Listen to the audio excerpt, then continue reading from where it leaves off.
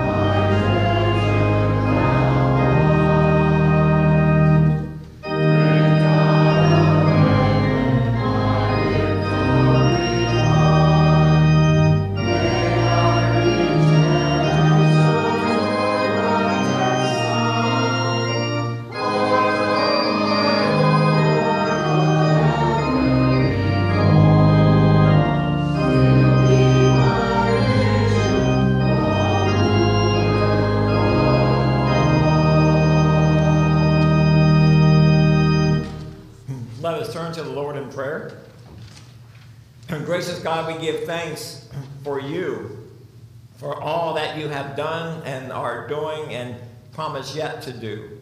Lord, we thank you for your Son, Jesus Christ, who willingly died on that cross, so we all have the opportunity for salvation and eternal life.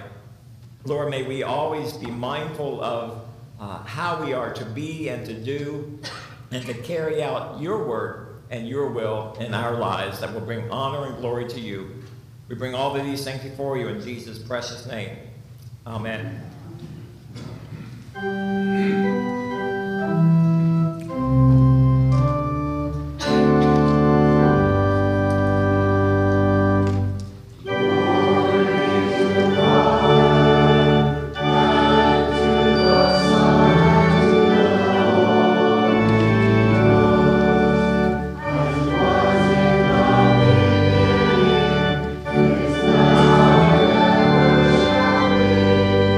World without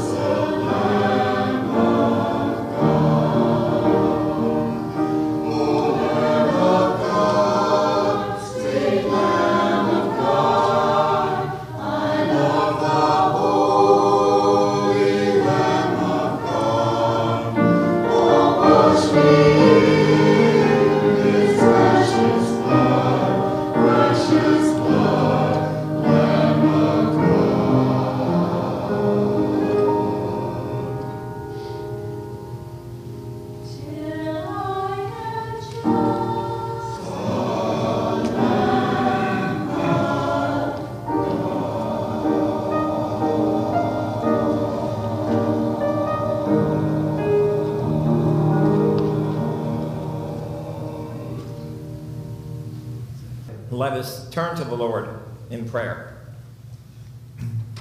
Gracious God, we come before you, thanking you for each day that you give to us. Lord, we pray that we see them as blessings. We pray that we see them as opportunities and possibilities of sharing the good news of Jesus Christ in whatever form that takes, and that we reach out to others and just be there to be your love and your light and your grace shining through us as we are your sons and daughters, as we are your brothers and sisters in Christ. Lord, we thank you for that. We lift up those folks in the Tennessee area who have lost their homes, who have lost their possessions, but especially, Lord, those who have lost loved ones.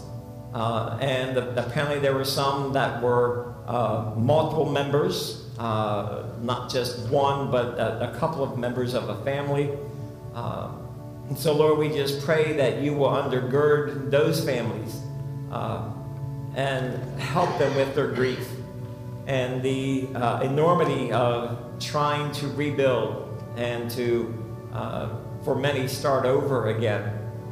Just be with them, Lord. Help them in their time of need. And Lord, I ask too that you continue to be with those who are hurting, with the Stahl family, with the Johnston family, and the care that they are providing for their loved ones. We just pray, Lord, that those who are experiencing the health concerns will get relief, and there can be the treatments that's needed, and hopefully that takes care of issues as well. But we know, Lord, that it can be, and it has been for some, a very long road. We just pray, Lord, that they not lose hope, that they not be overly discouraged, and understand that there are many praying for them and concerned about them. And so we lift them before you. We pray, Lord, that Dan can find relief and get some answers for his situation and for the sharing. Indeed, we are a family. We are this church family. So we just thank you for that, and we just thank you, Lord, for situations that we may not even think about or spend a whole lot of time pondering, but Lord, we just may we be mindful that your love and your grace is with us always. And there are many things that we take for granted. But as we continually discover that life is fragile, life is special. And so we just thank you for each day you give to us. And may we take time to give you thanks and praise for our lives and how you touch our lives. And may we come to you not just when we have needs and concerns, but also the times of our joys and celebration. Lord, we also know that there are those who have health concerns and there's not a resolution yet. We just pray that as they continue to seek help, that there will be help that comes and a determination of what's causing the health issue or issues, and that they can find relief as well. Lord, for all of us, we just thank you and praise you. We ask, Lord, that we are cautious and careful with not only the coronavirus that is getting so much attention, but the flu and colds and all of those things that come around. May we be mindful of others and be respectful of situations that are there. Lord, we also pray that you continue to touch us in countless ways as we reach out to you and as others reach out to us in the sharing of the good news of Jesus Christ.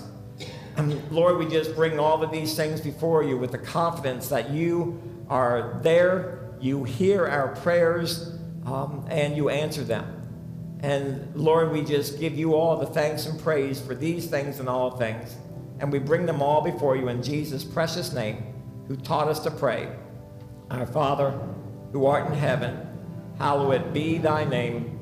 Thy kingdom come, thy will be done, on earth as it is in heaven. Give us this day our daily bread, and forgive us our trespasses, as we forgive those who trespass against us. And lead us not into temptation, but deliver us from evil. For thine is the kingdom, and the power, and the glory forever. Amen.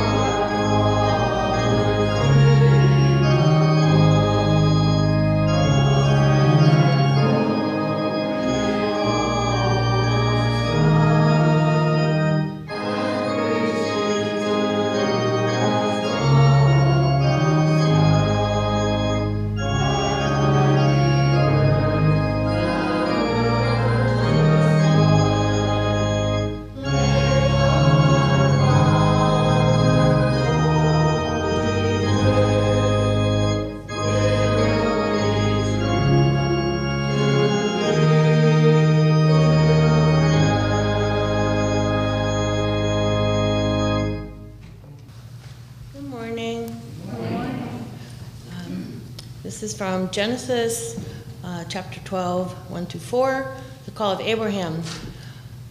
The Lord had said to Abraham, "Go from your country, your people, and your father's household to the land I will show you. I will make you into a great nation, and I will bless you. I will make your name great, and you will be a blessing. I will bless those who bless you, and whoever curses you I will curse, and all peoples on earth will be blessed through you." So Abraham went as the Lord had told him, and Lot went with him. This is Romans 4, verses 13-16. It was not through the law that Abraham and his offspring received the promise that he would be heir of the world, but through the righteousness that comes by faith. For if those who depend on the law are heirs, faith means nothing, and the promise is worthless, because the law brings wrath, and where there is no law, there is no transgression. Therefore, the promise comes by faith, so that it may be by grace and may be guaranteed to all Abraham's offspring, not only to those who are of the law, but also to those who have the faith of Abraham. He is the father of all of us. This is the word of God for the people of God. Let all of God's children say, Amen. Thank you, Angela. A giving of our whole heart, soul, mind, and strength to God. That's what being a faithful follower is all about. Stepping out in faith. The Old Testament passage, as we heard Angela share with us, is about Abram, who later was known as Abraham, or was given the name of Abraham, is a great example of this, stepping out in faith. We see that God calls him to leave all things familiar, his country, his people, his father's household, and to go to a land that God would later show him. So how many of us would pick up and leave everything that we are accustomed to, that we're comfortable with, and go to, well, who knows where at that point? But that's exactly what Abram did. In faith, he took his wife, Sarai, who later was renamed Sarah, their nephew Lot and his family and their possessions and the people they had acquired with them. So they didn't leave empty-handed, But still, Abram went out in faith to an uncertain future that lie ahead. And he did so in complete obedience and trust in the Lord. We are told in verse 4 that Abram left as the Lord had told him. Now, God did make 7 promises to him, and they are, I will make you into a great nation, I will bless you, I will make your name great, you will be a blessing, I will bless those who bless you, whoever curses you, I will curse, all peoples on earth will be blessed through you. Pretty significant promises that could really stroke egos of some people who might be just daydreaming about all of that control, all of that power that they would attain. But these promises were not the motivating factors, were not the influence for Abram. Paul explains in the Romans passage the promises that were made to Abraham and that were carried out to his descendants did not come through the law, rather they came about through the righteousness that comes by faith. Righteousness that comes by faith. Paul goes on to say that faith comes by grace. So all of this is planted into the hearts and to the minds and souls and strength of those who believe.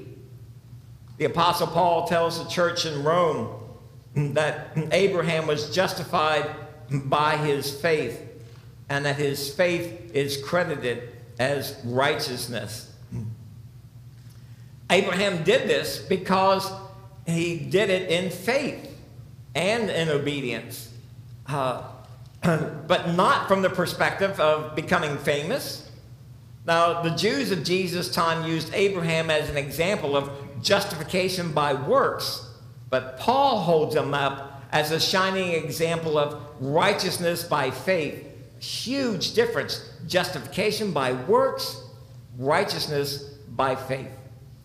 Hebrews 11:8 tells us, by faith Abraham, when called to go to a place he would later receive as his inheritance, obeyed, went, and even though he did not know where he was going, he did so in faith. So it was this prompt obedience that was grounded in faith that characterized Abraham throughout his life. And his actions are what we are all supposed to do. We are to go in faith, no matter what God's calling may be in our lives. Sometimes God's way is not necessarily the easiest way or the most popular path to take. But Jesus reminds us in Matthew 7, enter through the narrow gate, for wide is the gate and broad is the road that leads to destruction, and many enter through it. But small is the gate and narrow the road that leads to life, and only a few find it. So our rewards, our blessings are beyond our imagination, and they are given to those who will travel God's path, the narrow way.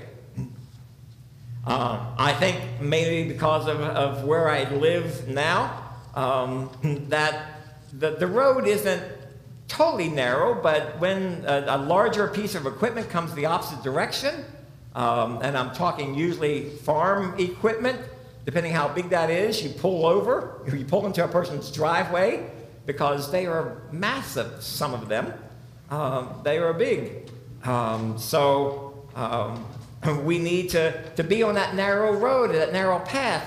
And we know a lot of times there's curves, and there's hills, and there's valleys, and there's all kinds of things. We can get on the super highways, the interstates, and there can be 2, 3, 4, 5, 6 lanes, and just massive.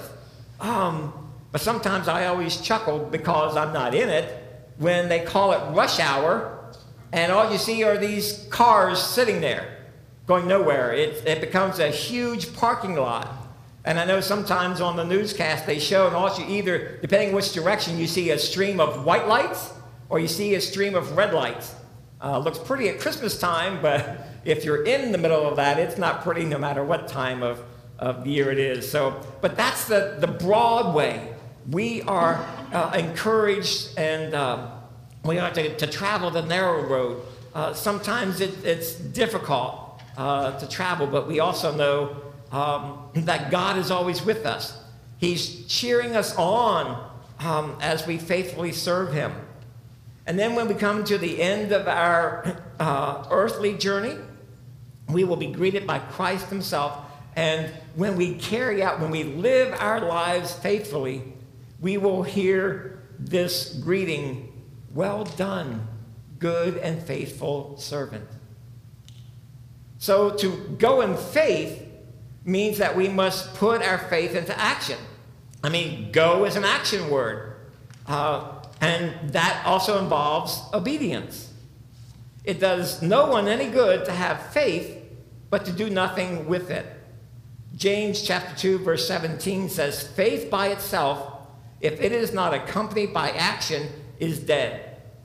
Verse 22 goes on to say, "You see, Abraham's faith and his actions were working together, and his faith was made complete by what he did." Abraham was filled with faith when he obediently went where God instructed him to go. But how about us? How about you? Are we being faith-filled and faithful to God's call in our lives? Are we going out in faith to do those things God has laid on our hearts to carry out? Oh, by the way, I didn't warn the first service, but I'll give you a little warning. I'm going to start getting into a territory where usually pastors have said, "Stop meddling and just preach." But I may be meddling, but I'm okay with that. So now since I've warned you, you're going to say, "Okay, I'm going to hang on tight. I'm going to put on my seat belt, and I'm going to go for the ride." But are we doing the things God has laid on our heart to do? Have we even asked the Lord what it is that he wants us to do? Collectively and individually, we at the church need to change the way we think about things and do things as a church. I'm going to quote from a class description that is being offered this coming Saturday at Audubon United Methodist Church in Hagerstown.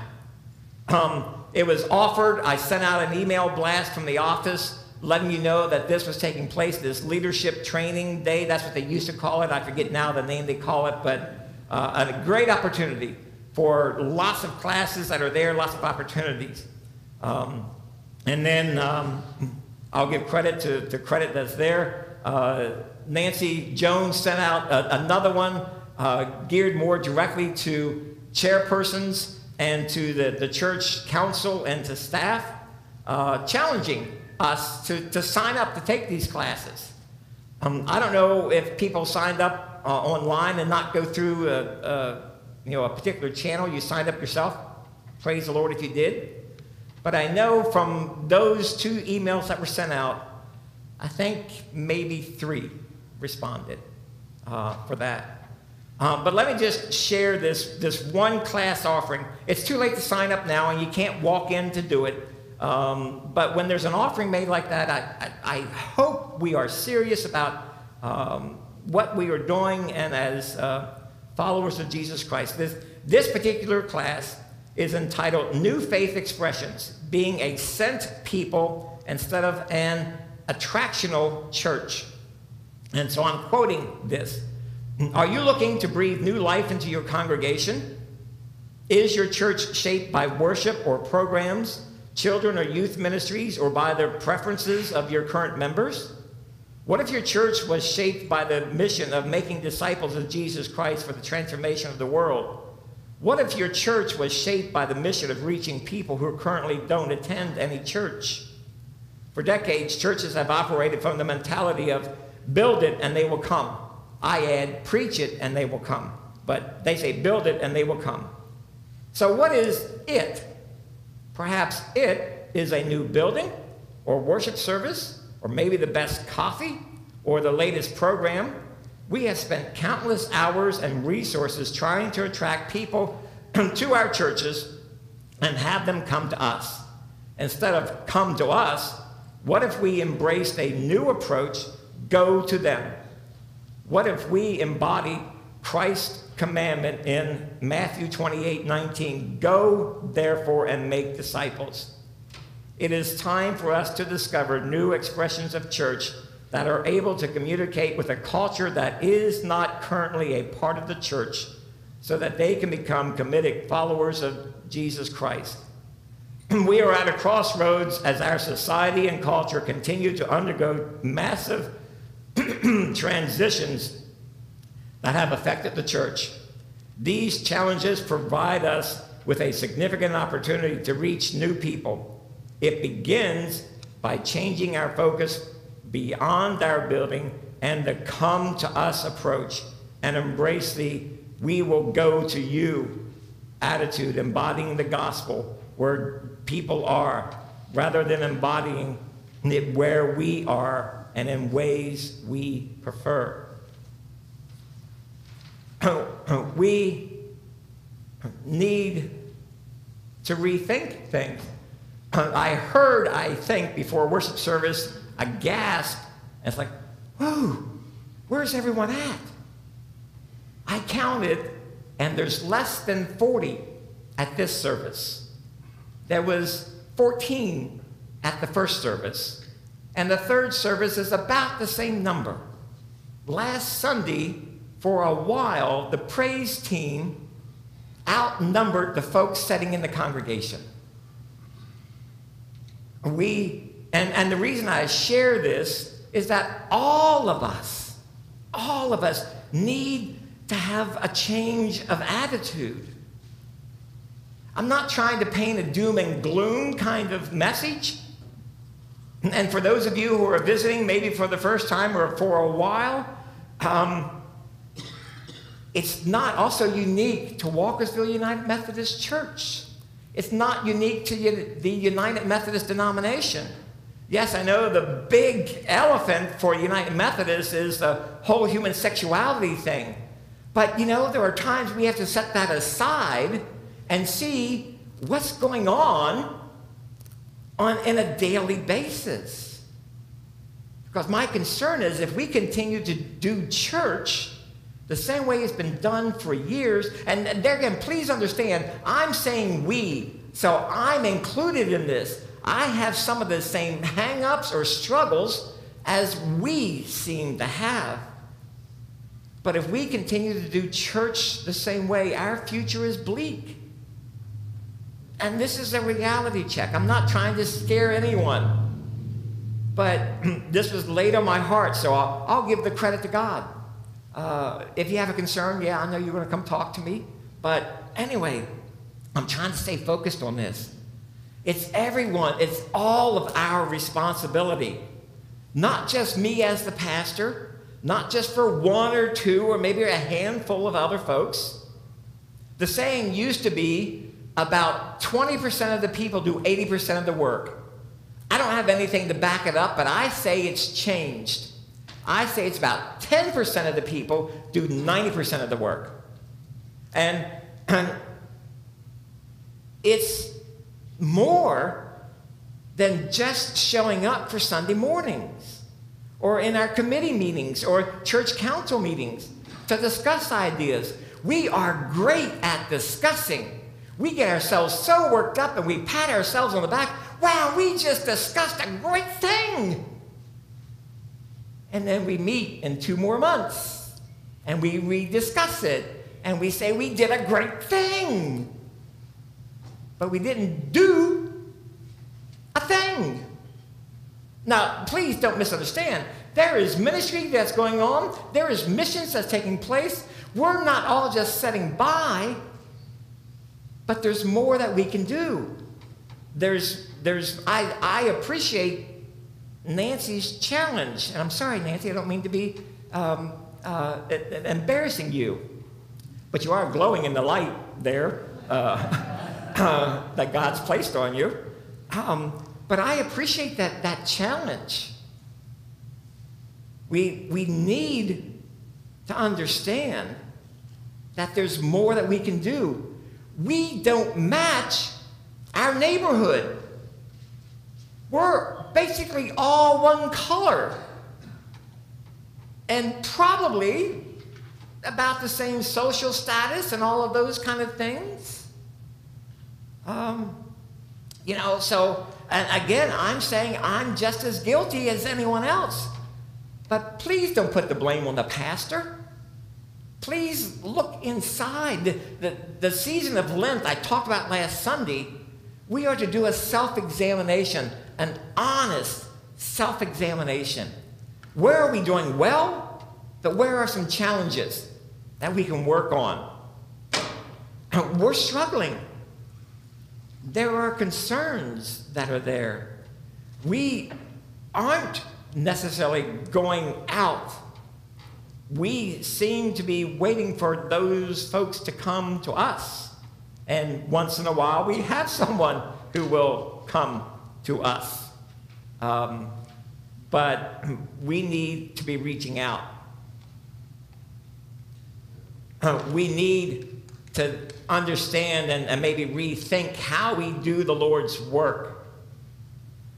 Okay, I think you can unbuckle the seatbelts. Our faith and our action must be interlocked with one another. We need to have faith and we need to have action. We need to have action and we need to have faith. It's obvious that Abraham's faith was in sync with God's desire. And I think about, even remember when God told Abraham to take your son Isaac up to a mountain, and he was stretched out, and Abraham had his knife raised, ready to thrust it into his son. That's how obedient Abraham was. He was willing to sacrifice his own son. That's how faithful he was to God. God provided a ram. But Abraham's faith was in sync with God's desire. All throughout Abraham's life, we see how strong his faith was and how in tune he was with God's calling in his life. If we are not in that right, close relationship with God, then for certain our faith will also be out of alignment with him. Corrective measures call for our repentance, seeking God's forgiveness, and being reconciled to him.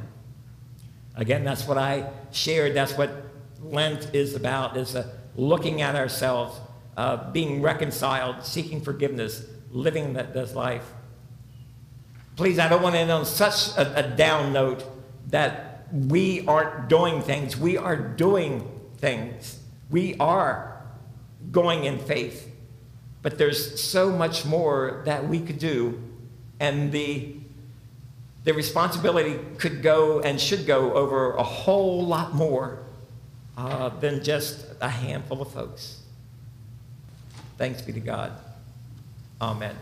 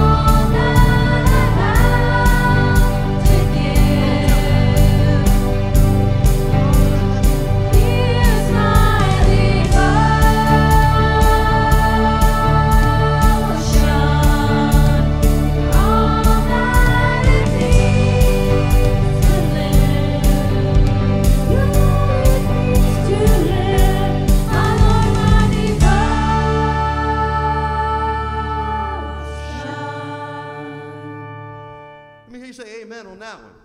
Amen. That's devotion right there coming shining through, baby.